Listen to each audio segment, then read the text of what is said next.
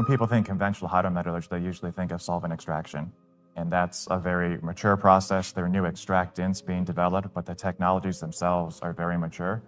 That's more of a low-risk approach. There are many different types of selective extraction, selective ion exchange type systems that can be much more targeted. And it really is about developing that network of components that fit together as circuits. Like I mentioned, having to have these types of impurity removal systems upstream of product removal systems adds cost upfront in CapEx, adds operating costs, and reduces your operational efficiency and your recovery ratios. So I think it really is the entire strategy of how you actually do that. And you mentioned the high value components people think of, nickel, cobalt. Sometimes you're able to extract lithium.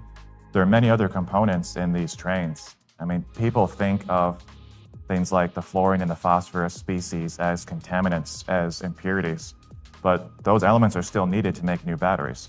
So you can remove them as an impurity in an inert or non-hazardous form. You can treat it as a waste, but there's much more value in actually extracting them as products and return them right back into the market, even though they may not be as high of unit cost as the nickel cobalt up front.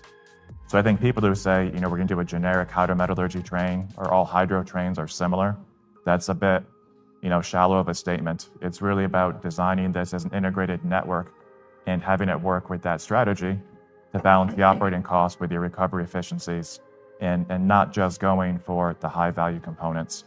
And you mentioned lithium specifically.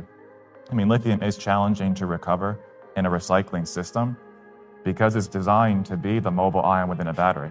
So it's literally in every component. So when you start disassembling and sorting, you can segregate different elements relatively easily, but lithium itself is really in all of those components.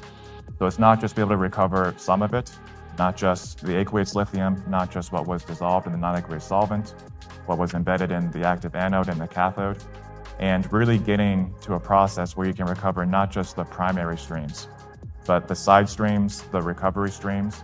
Those are really how you get to the much higher recovery rates for all of these ions of value.